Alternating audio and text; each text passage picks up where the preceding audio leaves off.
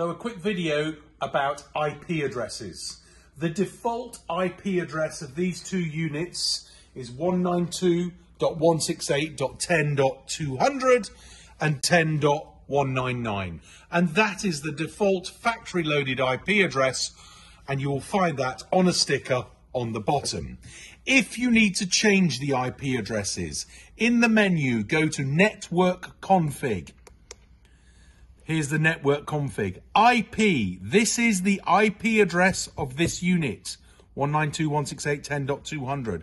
OP is output, as in output IP address. It's the target IP address. It's the IP address that this wants to talk to. In this case, 199 is here. If this has a different IP address to this number here, you will not get a connection. And if you see here, we are connected and all is good. If you want to change the IP address of this unit, you just do it very simply through the menu here.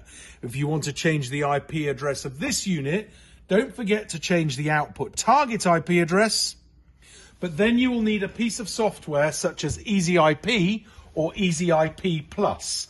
They're free and available from Panasonic. They're safe, well respected and well known. There are two versions, there's EasyIP and EasyIP Plus. I've opened EasyIP Plus here, and very quickly and easily you can see I've got 4 items.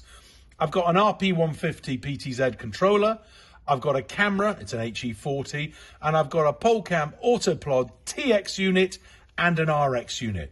So if I want to change the IP address of the RX unit, I highlight it, I go to Network Settings, and I'm basically going to adjust this one number here or this entire number to a new device.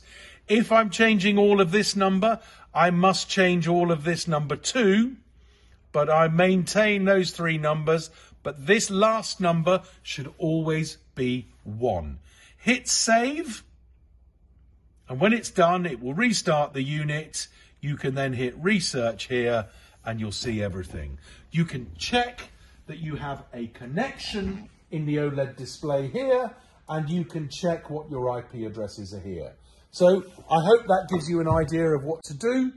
It's a lot easier sometimes to watch a video. If you have any questions, please do not hesitate to ask. Use your instruction manual, there's everything in there for you as well, and have fun.